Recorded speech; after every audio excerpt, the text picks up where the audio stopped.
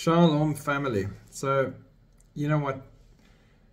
And one of my pet peeves, let me just start there. One of my pet peeves is this whole euthanasia push all over the world. Yes, I understand it's part of the depopulation agenda and all those things, but it really grinds my gears.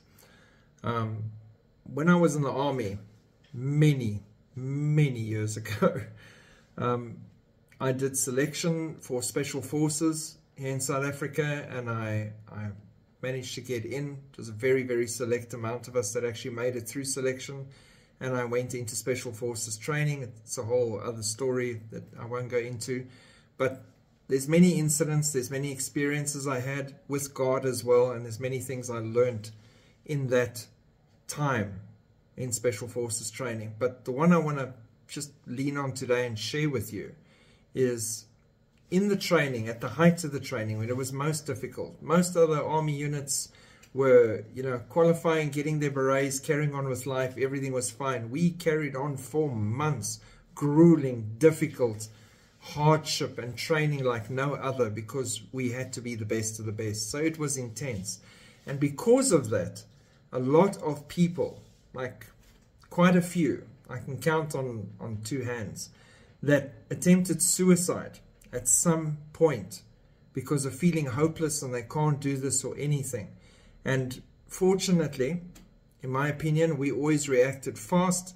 We got the medics involved, we got them sorted, helped, and they were saved in time. But at one stage in the training, and I'll never forget it because it left a mark on me, we were all gathered together after an incident, and our leadership came and he got us all into the hangar, and he said to us, right, he's sick and tired of people wasting everybody's time, and these attempts, if you don't think you can make it or you're not good enough, is irritating because it takes everybody's time and energy, blah blah blah.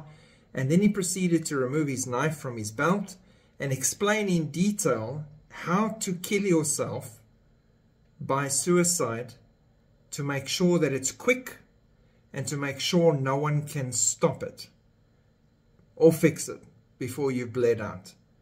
And that left an impression on me back then. I thought, yeah, that is just heartless. That's information I wish I never even received. It's horrifying. And now, years later, sitting here and looking at the world around me, again, the world is pushing this everywhere. You feeling depressed? Suicide, assisted suicide. You don't have enough finances? Assisted suicide.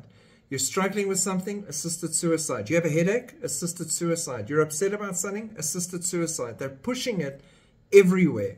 And in more and more countries, they're legalizing the push. And doctors don't even bother trying to help you anymore, or send you to someone to guide you or counsel you or improve you or get someone to talk to you. No, let's just help you die. And why is that? Because the leaders, the principalities, the powers, the New World Order, the devil in the details that is behind these things, is concerned about destroying mankind. Because by destroying as many people as he can, he feels he can hurt God the most. He wants everybody destroyed. He doesn't have favorites. The enemy hates you with a passion that we cannot fully grasp. And he has had thousands of years to practice different ways to do this, and still convince people that they're on his side or working with him or special to him. As long as you're a human being created by God, you are on his hit list. And that is what the world, unfortunately, does not understand.